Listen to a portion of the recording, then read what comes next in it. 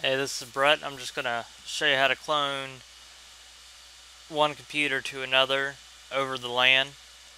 It's a really easy process. It works best if you're using the same machine. Like, for example, in my job, I'll have to prep 20-some machines of the same exact kind. It's real easy to do. We're only going to prep one machine over the LAN today. But all that you do is go on the internet,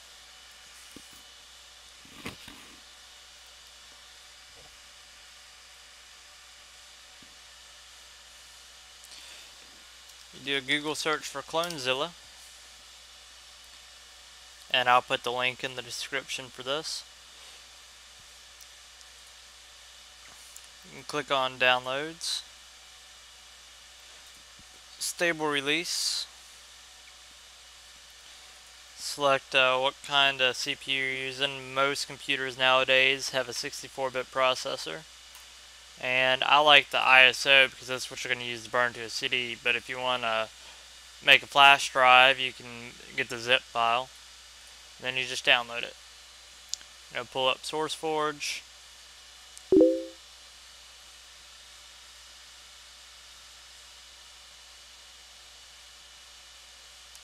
and it'll download. When it's done downloading, just bring it up. And if you download the ISO and you're in Windows 7, you can simply click Burn Disk Image, put a blank CD in your drive and burn it.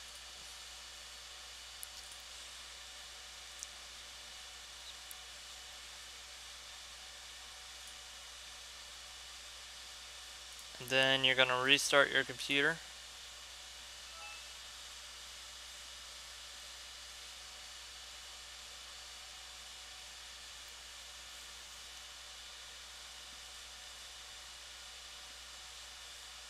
Alright.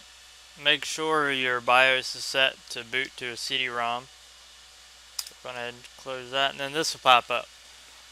If you only burned one CD, you're going to need two, but you can go to other modes of Clonezilla and load it into the RAM, which is what I'll do here. And it'll load the complete CD into the RAM.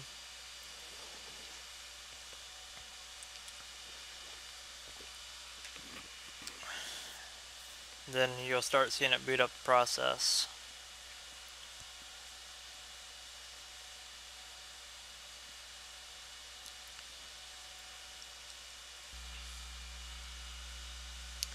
Alright, and now we're going to select our language, English.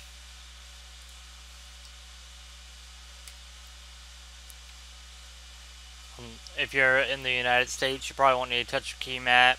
If you have a weird keyboard, or you're in the UK or Russia, you might need to change your key map. That's basically just what keys go where on the keyboard. Alright, we're going to start Clonezilla. And we're going to do a device to device, because we're copying from one device to another over the LAN. If you wanted to make an image of your machine, you could do device to image. Select beginner, and then we're going, since we're copying to a remote computer over the LAN, we're going to select disk to remote disk. If you wanted to copy to like a drive that you had hooked up through a USB, you could do disk to local disk, but right now we're going to choose disk to remote. We're going to choose DHCP unless you know static settings and want to use static settings. Alright, it's got an IP address, and now you're going to select the drive that you want to copy. I only have one in this computer, so we're going to select that. If you want to check your file system for any errors before you clone it, you can select one of these. I just installed Windows 7, so I don't want to do this. It's going to give you a quick command that you can enter next time.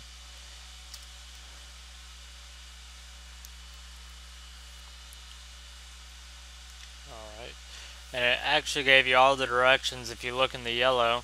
That's exactly what you'll enter on the slave machine, which we're going to go to now and set up.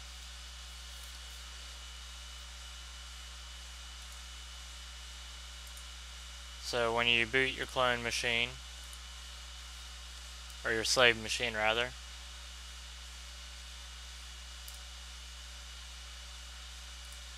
you want to make sure that it's going to boot to the CD. And it's going to pop up this again. Just Clonezilla Live is fine.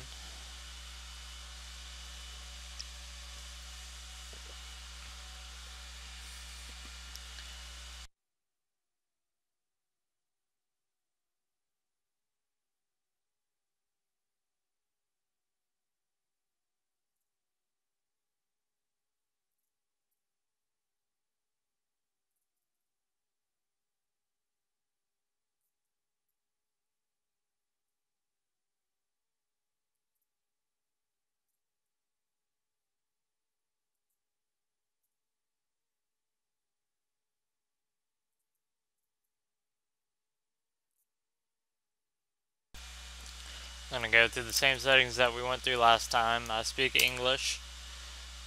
I use the default key map. It's going to set up. Alright, this time we're going to enter shell. And we're going to run the CMD.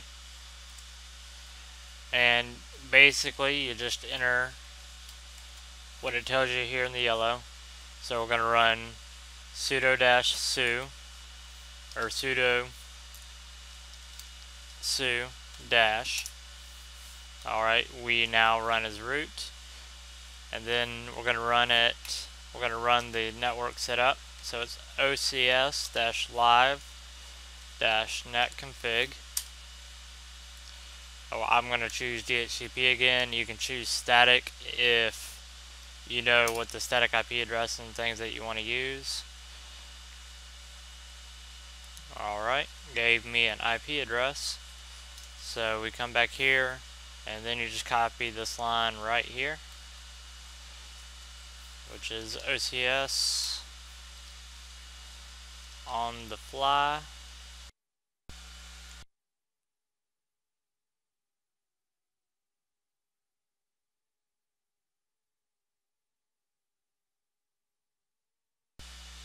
Then you just press enter, and it's going to start copying everything. It's going to ask you, are you sure? This will delete everything off of your slave drive, the machine that you're cloning to. So make sure that you backed up any data if you had any. And then it's going to ask you again. It's going to get the partition tables. If you want this machine to be bootable, you want to clone the bootloader. And then it's going to start copying. And when you're all finished and ready to go, your source computer will look like this. You simply press enter, and then you reboot, and the system will reboot, and then you go over to your target computer. You just press reboot here, and both machines will reboot.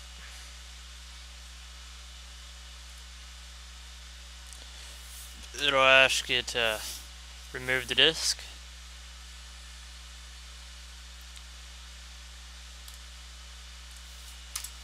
Then you press enter.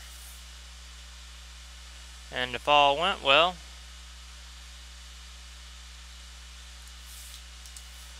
both of your computers will boot into Windows 7.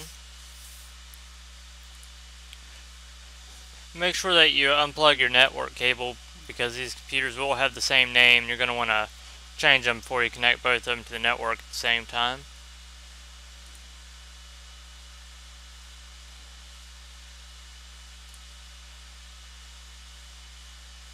So go ahead and do that.